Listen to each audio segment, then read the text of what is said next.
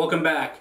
Today is a pretty exciting day, at least for me anyways, because I'm going to do my very first carves ever on my new Onefinity CNC machine. The first carve I'm going to do is a 24 inch by 24 inch grid on my spoil board. It's going to be made up of 2 inch by 2 inch squares, and the purpose of that grid is to help you align material square to the machine when you want to do a carve. The second carve I'm going to do is a sign for my buddy's poker room. I did both designs with the desktop version of Vcarve software. The G-code is saved onto the thumb drive, so all I got to do is plug the thumb drive into the machine and set it up and hit the play button. So let's get to it.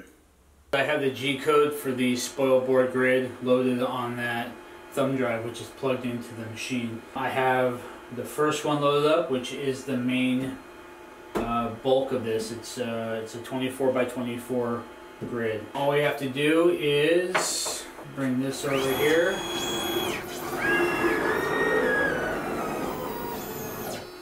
So we put the probe block on there, hit probe Z, and it tells you to test it. So this little magnet goes onto the collet, and then you just touch this block to the bit, and it tells you you're good. It has a good connection. Hit continue, and this will slowly lower itself until it touches that block. Go back off, do it one more time. There you go. It says probing complete, it's done. What this does is now the machine knows the exact distance from the tip of this bit to your work surface. I'm going to put the dust boot on.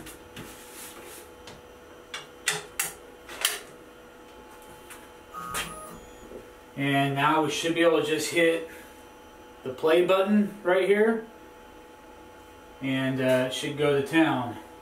It's going to get noisy. I'll turn the sound down on this, but I'm going to turn the vacuum on, turn the router on, hit the play button, and we should see some action here. First cutting action from the Onefinity Woodworker CNC.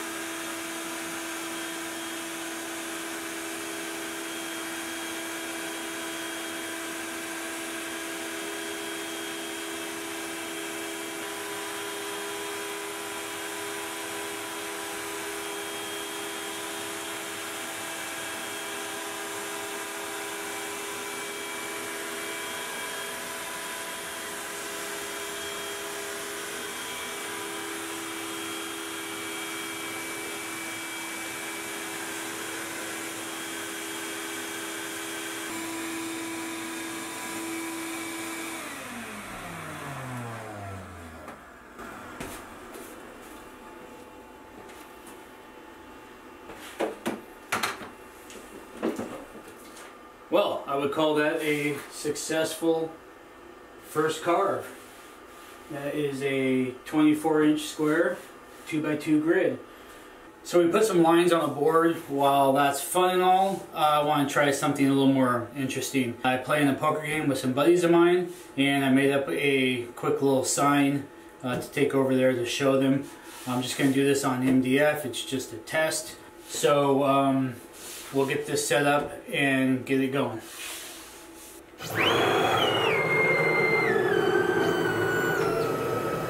So I just attached this board to my spoil board. I don't have a clamp system yet, but I'm using this. It's called Sure Tape. It's a double-sided tape. It's supposed to be really strong. Hopefully it holds this in place. It's stuck on there really good. I think it's going to be fine. And like a dope, I stuck it. I should have stuck it right in the corner. I don't know what I was thinking. I stuck it on the 2x2. Rehome my machine. If you're not homed in and you start moving this around, especially on high speed, the machine doesn't know its limits and it'll hit side and it slams really hard. So right now I'm homed. It's showing all the positions 0, 0, 0. On my display here, if I move it to 2x2, I'll be exactly right on this corner.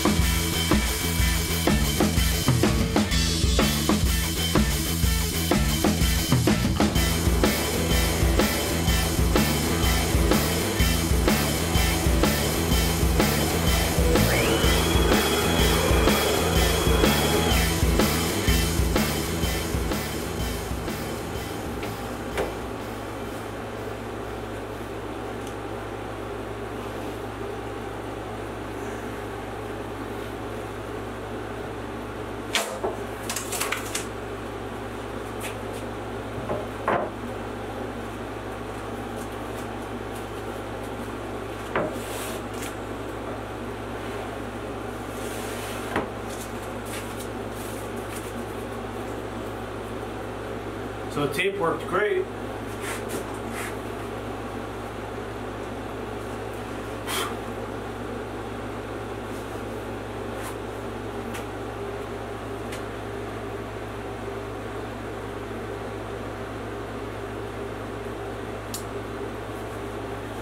There it is, the first sign, first of many.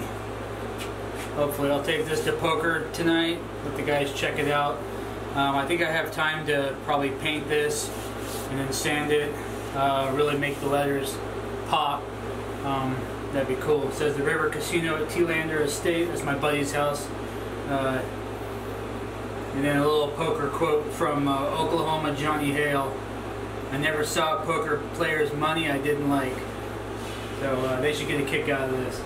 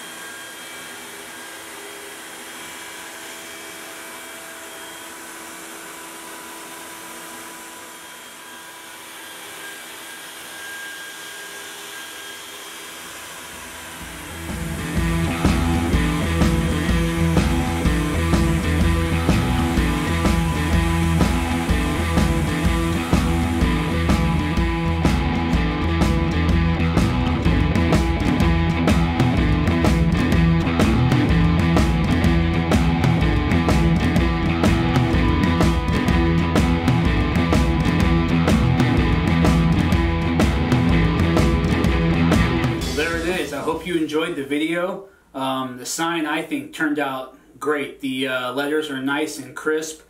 I just painted it in there with a brush, kind of messy, sanded it off nice and smooth, and it really turned out nice. The guys were really blown away by it when I took it over to my poker night.